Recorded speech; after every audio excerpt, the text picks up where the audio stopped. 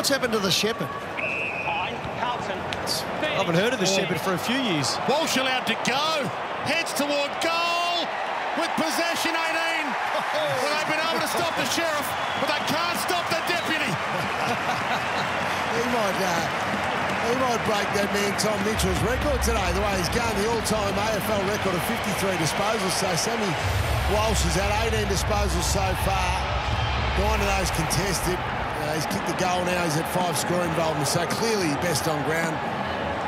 Look at that. They sort of stopped the Hawthorn players. But Sammy was just waiting for it, and away he went. It's great vision because he forced his opponent inside the stoppage. So you go, OK, if my opponent's going to get the ball, he's in traffic, I'll hold the outside. So a lot of his possessions today have been holding on the outside of the stoppage. So if he gets the ball, he's got time.